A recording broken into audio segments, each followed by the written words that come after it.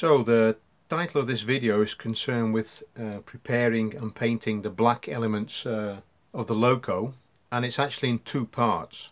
Later on I'm gonna spray paint some black parts to the locomotive, but in this particular section what I want to talk about, I'm actually going to be painting a couple of the panels on the body and on the tender matte black. So it's the top of the tanks and the insides.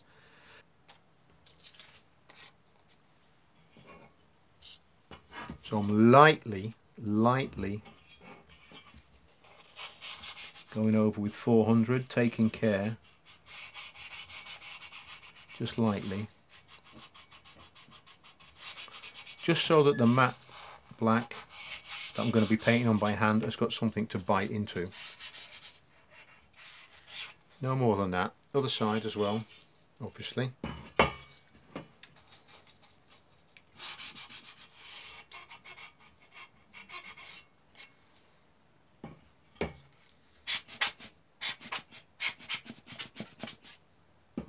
Okay, and you can see there's just the top layer has come off.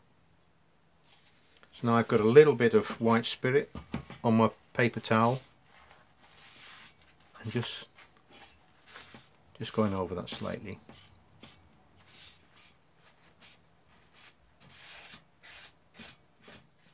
As you can see, again, another bit's come off it.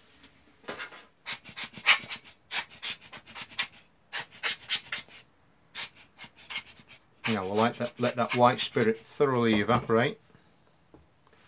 While that's happening, what I might like to show you is my example tin that I was using to practice painting, and you can see I've actually had a go with the matte black, and that's come out quite well on the top.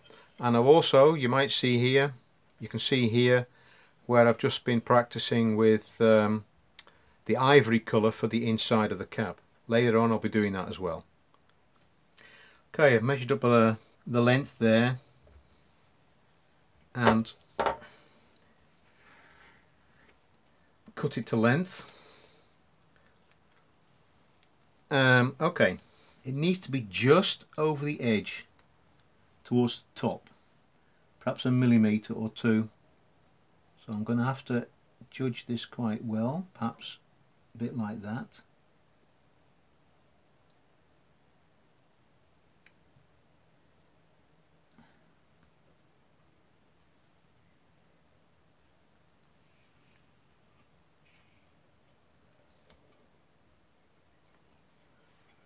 I'm going to press it down and then just fold over.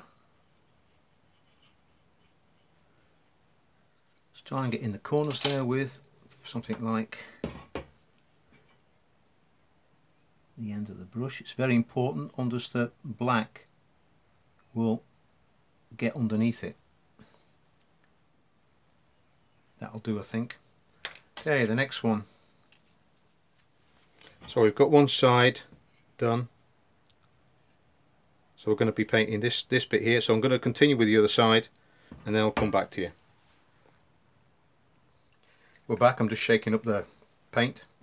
Both sides mask off. So we're going to crack on. I'm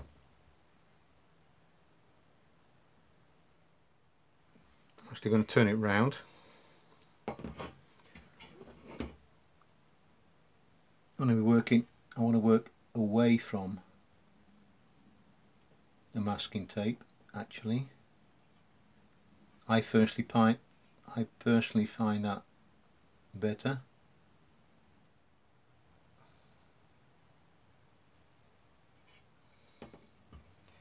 Okay, actually what I'm going to do with the other side is do the inside panel first,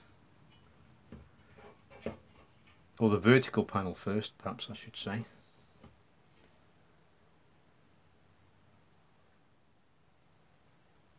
Okay, vertical bit.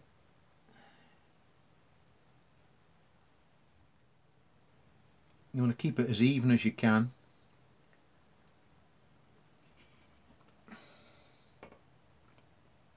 Okay, give that a couple of minutes to harden off, and you can, I don't know whether you can see that in the camera, but that panel is already it's already going matte. But we'll just give that perhaps 5 minutes to harden off, and then we'll crack on with the second coat.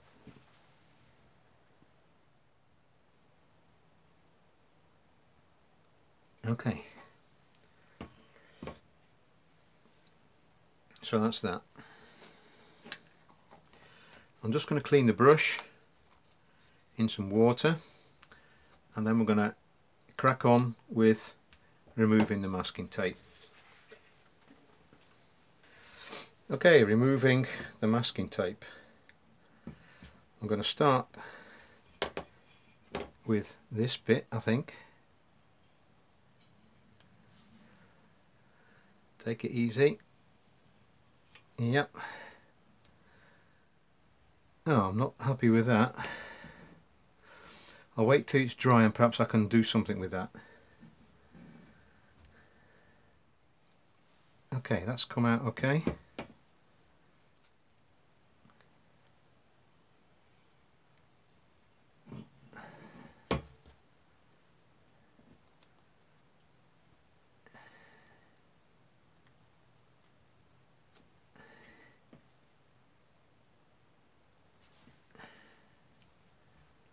Okay, that's not too bad. I'll have to worry about that bit later. See what's done to this side. There's a bit there too, so we'll have a look at that later. Looking at all what we've got is here, this bit. I need to have a look, see if I can get rid of that green somehow. Sorry, get rid of that black somehow. And at the moment I don't know how I'm going to do that, but I'll try and figure something out.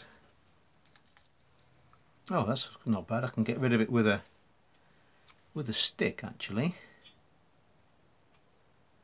So that's fine. I wonder if I can do the same with this side here. Just let me give it another go there. Well, I've tidied it up a bit. Don't feel that's too bad.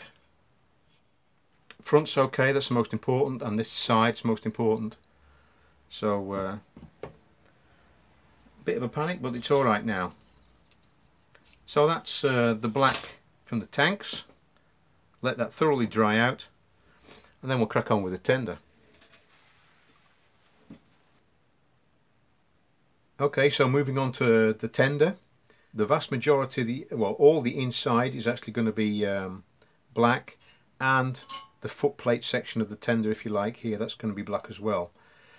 So we'll crack on and mask off the green, the vertical outside section, ready for its black paint.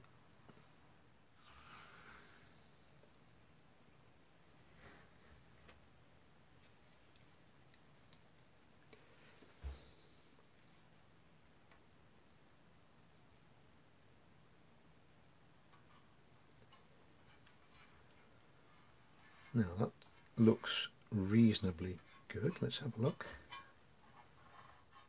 Yeah, I'm happy with that. Perhaps do the other side the same actually. Okay, so we need to do that edge there and there, there and there. That edge there, there, there, there. Okay, I'll crack on with that and I'll get back to you once that's done. Now what I've also been doing, because as I said before, it's a very thin edge, so what I'm doing, I'm actually going around with my nail, fingernail, just making sure that that tape is really set against the side there. It's just over the edge. You've got about 1 millimetre or 2 millimetre on average, just over the edge, from the green to the black, just from the outside to the inside of the tender. So very lightly going over it in 400, this bit.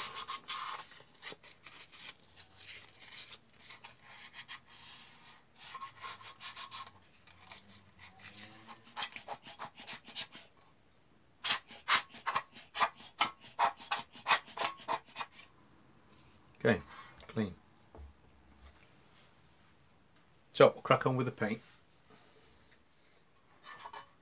Easy bit first.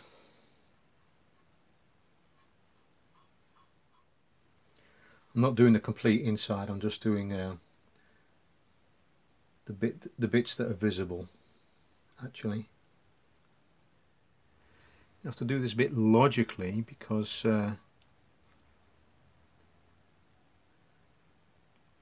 it's difficult to get to do it in the logical order so that you don't touch anything that you've painted later on when you get into somewhere else. That is about it. So I'm actually gonna, oh, didn't get it ready, I'm going to rest this on some wood like this,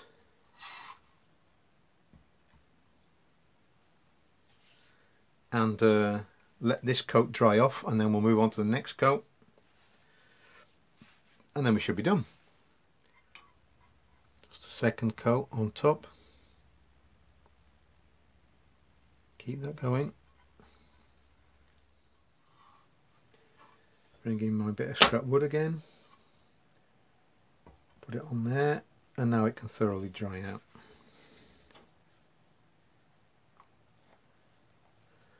Oh no, oh wrong, put it on a bit of wood here, and what's going to happen now is, after clearing up all these, apparently I'm a bit of a messy pup with paint, a few drips everywhere. I'm just going to clean my brush, come back, and then we're going to take the masking tape off. Okay, let's get rid of the tape.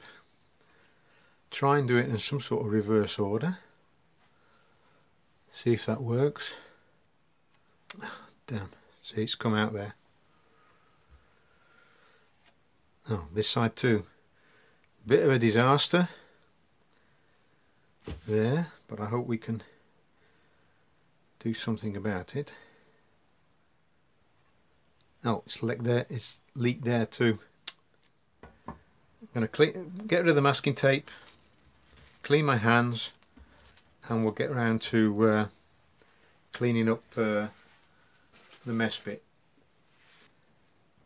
Well, unfortunately something went wrong when recording the rest of the cleanup of the tender, but here's a couple of shots showing the tender after I'd cleaned it up, and as you can see, these front corners have cleaned up very well,